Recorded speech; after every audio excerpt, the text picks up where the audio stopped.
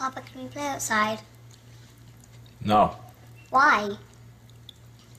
Because it's 5 o'clock in the morning. It's too early. Why? The sun hasn't come up yet.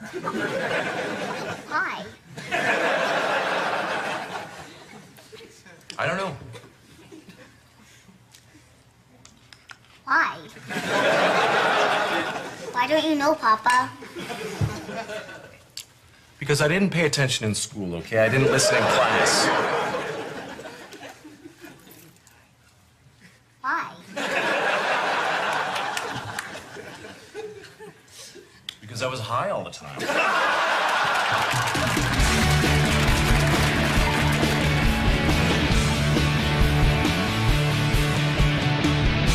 I just wanted to do a funny show, so I felt like if I can just do what I do on stage, doing stand-up, in scenes with other actors, as long as there's an audience, I'm comfortable. What we're doing here is trying to sort of funnel a sitcom through the head of Louis C.K. We can add a little bit more to what I say to the guys about how disgusted I am with that I did it. You know what I mean? And when it gets through that filter, it comes out different than maybe what you might see somewhere else. Why do you lie? So she won't know what a piece of shit she's married to. I'm doing it for her. It's unlike any other project I've seen this past season, and it's risky, and I'm attracted to risks. When you first start out, you think, wow, a sitcom is great. And then the more you go on auditions, the more I found that most sitcom scripts I read were just repulsive. They didn't make me laugh. And then you get something like this, the script, and immediately I realized, like, this is really funny. First, how about meeting the cast? Would you like to meet the cast members before? Okay, playing the part of Uncle Jerry is Rick Shapiro. Give him a hand. Rick Shapiro. This is Rick Shapiro. To me, Uncle Jerry was a goofy uncle. It was almost like the one role I let be in the show that was like a traditional sitcom. And then, for some weird reason, these casting people brought in old Rick Shapiro, who I've worked with 1,000 times.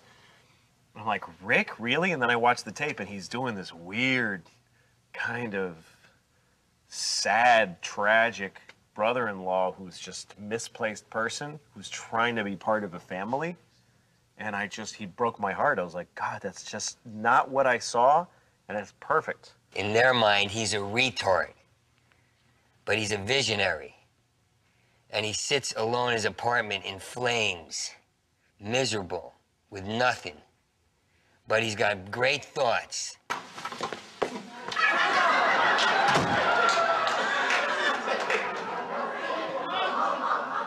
I thought you said only princesses were invited. And then we have Mike Haggerty, who plays Mike Haggerty.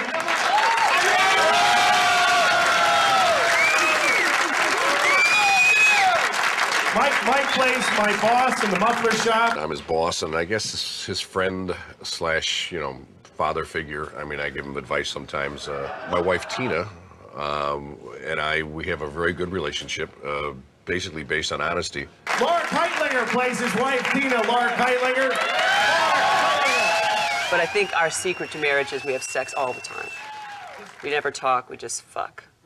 Jim Norton plays Rich. Give him a hand, Jim Norton.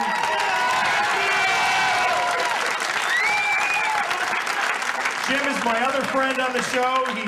He deals drugs to high school kids. I'm just a horse's ass, basically a pervert who lives at home with his mother. In his 30s, I'm a pot dealer. Just basically a shithead who's a poor dresser who contributes nothing. And my whole job is just to smash Louie. I mean, that's all I do is just say awful shit to Louie about Louie. And there's no better gig for a comic. Who's left? I'm fucking... Jerry Minor plays Walter across the hall. Jerry Minor, he's my neighbor. I think at the beginning of the series, I just moved in, and I think it becomes very obvious that we're the first black family that's lived close to Louie. His wife, Ellen, is played by Kim Hawthorne. How about a hand for Kim Hawthorne? She's very uptight and is constantly being annoyed with Louie and all of his mishaps. Kelly Gould, who plays my daughter, Lucy. So, watch it. She's a little girl. Lucy's a lot like her mom, Kim, and Louie has like a really hard time handling Kim, and and my character Lucy is just a mini Kim, so he has an even harder time dealing with me. Kelly, who plays my daughter, she's unbelievable because if you throw something else at her, she'll just go with it. I mean, she's just 7 years old and she's like a total genius. And Pamela Adlon plays Kim, my wife. Give her a nice hand, Pamela. The best part is being able to play a character who's really like my own self. Being able to be a mom and drop F-bombs. You fucker! And just have real, raw, uncomfortable situations and hear how the audience responds to it. Oh, please. You don't want to eat this. This is all hydrogenated oils. Total crap.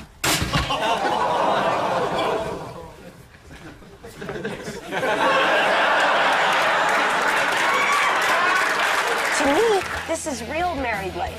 To me, couples look like me and Louie. It's about a guy who's in a family. He works in a muffler shop, a dead-end job. He's not even a mechanic, and his wife is a nurse. So she's got an actual profession, and since her job has benefits and real pay, she's the one that works full-time. It happens in a lot of families.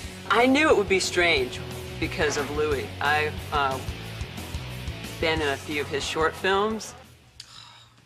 Well, you gotta seduce the bastard. And you can't let him make the choice. It's up to you. You gotta just grab him and just, squeeze and hold him and go, oh, God, honey, I love you so much. Oh, baby, I love you. Oh, you like that? Yeah, I like it too. Oh, that feels good. Oh, it feels good to you? Oh, yeah, I like when you play mine. Oh. For me, it's just the honesty.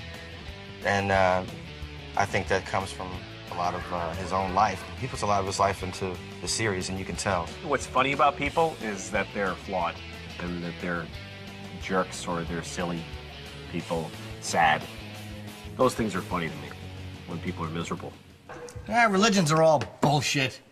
For a bunch of nitwits who don't want to admit that we're all just a bunch of slimy fish who grew legs. For morons who can't accept the fact that there's no God. I haven't invited my mom to any of the tapings yet. The one taping I was going to invite her to, they added a scene, and I went, I don't think she's coming to that one. Ellen, who are you fucking when I'm not around?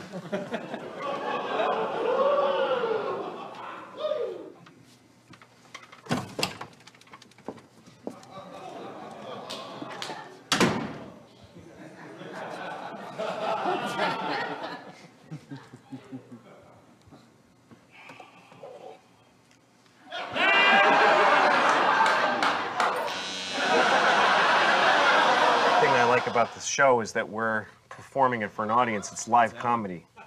And that's what sitcoms were that I loved when I was younger. So I wanted something that felt like that, like you can see that the actors are having to stop and stand there because people are laughing too hard for them to continue. Listen, the bathroom above you is busted, so you might get some shit in your toilet that's not yours.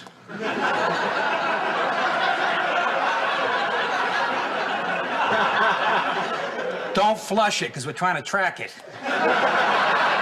This show, it's like doing a play every week. I mean, there's a nice hybrid of between this and theater. And I come from a theatrical background, so it's you get a live audience. You know, so you get the response right away. The audience tells you whether it's working or not. We have to have our party.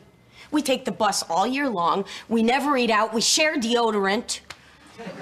This is the one thing that we do right all year long, and now we can't even have that. So what does that make us? But we still got each other. Fuck that shit. Well, when you get a groan from the audience, you generally know you've gone too far. But sometimes those groans are great. They're fun.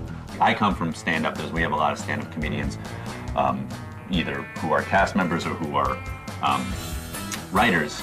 And so a lot of us are very familiar with that kind of performance. And they bring a unique energy, especially when the audience is in. When you put an audience and a stand-up in the same room, it's magical. You feel like you're trying it out, and it's just more fun. It's just great seeing people there. And, you know, the girl with the Band-Aid over her eye limping up to me saying, "Do you have a girlfriend? I don't mean to be rude." Stand-up is hard, but acting to me is scarier because as a stand-up, I know how to bomb. And I've done it a million times, every comic has, and when I'm bombing, you go down with dignity. I think they know how to get laughs. They always know how to get laughs. They've spent years developing a character on stage, and the ones who rise to the top are excellent. They're just, a sitcom character comes to you fully formed. I mean, what more can you ask for?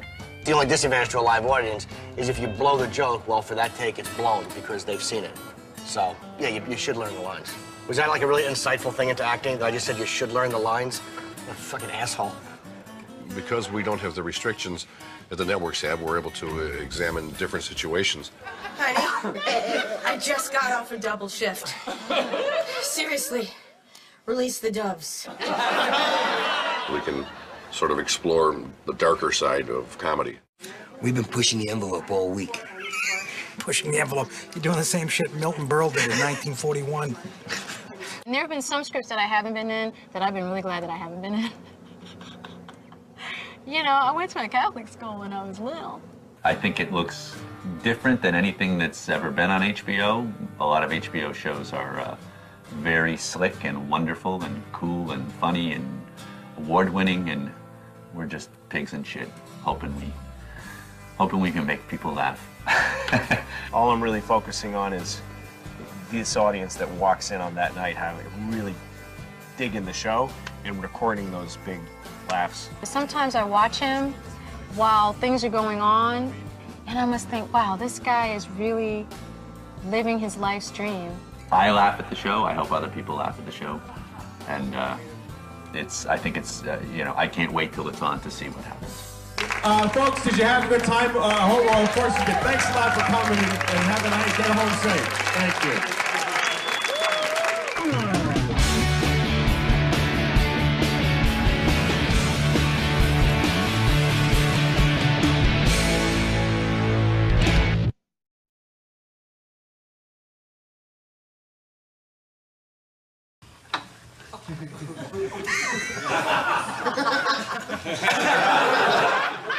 The day you get married, you realize, shit, I can't leave now.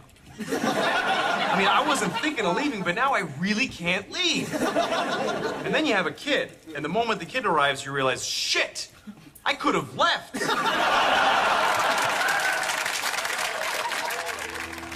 Papa, can we play outside? No, Why? because it's 5 o'clock in the morning. It's too early. Why? The sun hasn't come up yet. Why?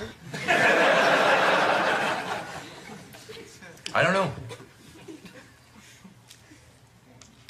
Why? Why don't you know, Papa? Because I didn't pay attention in school, okay? I didn't listen in class. Why? Because I was high all the time.